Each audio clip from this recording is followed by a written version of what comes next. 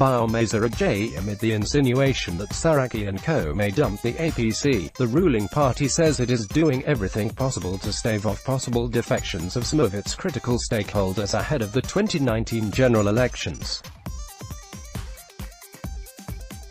Speaking in a telephone interview with Vanguard, National Publicity Secretary of the party, Malam Balaji Abdullahi, said the meetings being held with such stakeholders by the leadership of the party, including President Muhammadu Buhari, were an indication of the desire of the APC to keep its house intact. I am sure you are aware of all the efforts being made, including at the level of Mr. President. All these are indications of what is going on. So, the idea now is for everybody to rally as much as possible to prevent any defection. Meetings are going on and we believe that, at the end of the day, we will be able to persuade everybody to have faith in the party and to know that their interests will best be protected within the party.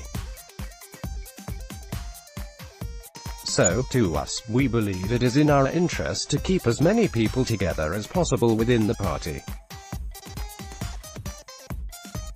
You also know that the national chairman met with a former governor of Kano State, Sen.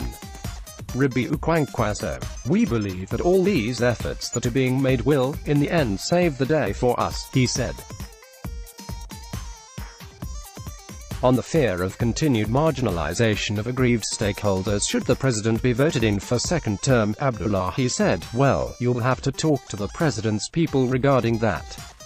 I mean, I don't speak for the president.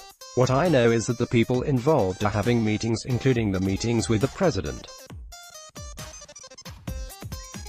And the president, like everyone knows, is a man of integrity, is an honorable man. So, if he agrees to anything, he will definitely abide by it. So, I think there is no question about that.